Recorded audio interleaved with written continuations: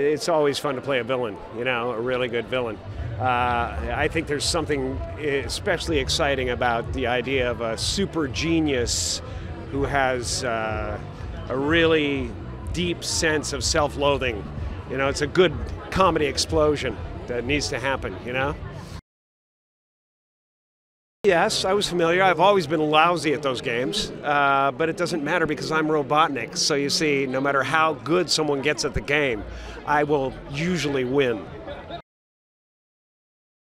I think it's cool because, you know, my character has this, what I call a Sonic-shaped hole in his heart, you know what I mean? He's completely lost. He's lost that innocence. Sonic comes in, he's got that electric play, that electric, you know, love of life and, you know, need to have fun. And, you know, Robotnik thinks he can own that, you know, that there's a possibility he could just capture it and own it, you know? And so I love that, and I love the aspect of the AI and the machines taking over.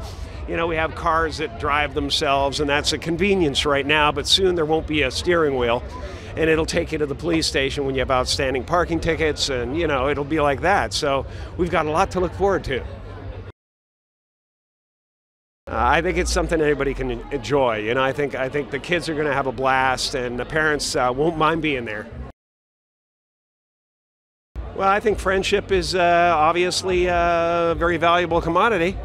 And, you know, so I do love that idea. I love the theme of loneliness and the theme of, you know, this character, my character, being somebody who has been neglected by the world and has chosen to blame the world and want to own the world and control the world. And I think, you know, there's room for evolution in the character. And, you know, I really look forward to, you know, possibly doing another couple of them or something.